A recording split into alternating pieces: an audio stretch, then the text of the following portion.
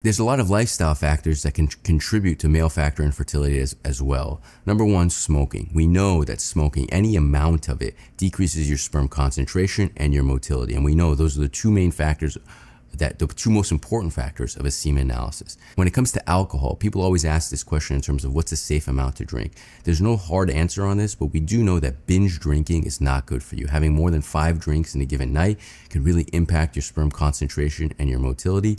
When you try to figure out a safe amount, I try to tell patients no more than 1 to 2 drinks in a given week if you're really trying to play it safe. Whether it's a mixed drink or whether it's wine or a beer, try not to have more than 1 to 2 in a given week. Marijuana use, the data on it is quite conflicting. We still don't know. We do know that a lot of marijuana use can negatively impact your hormone production, again, throwing off the sperm concentration and motility.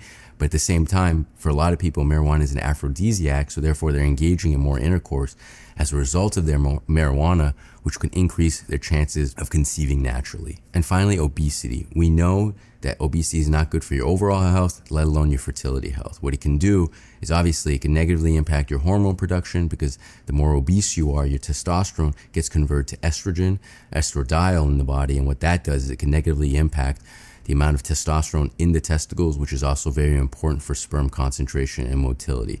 Number one, but more importantly, number two, the more obese you are, a lot of times that increases the area, the environment. There's more tissue around your scrotal area, and as a result of that, that increases your testicular temperatures, which is obviously not great, because anytime you have more elevated temperatures around the testicles, it could cause damage to not just the way the sperm is produced, but it could cause DNA damage to the sperm.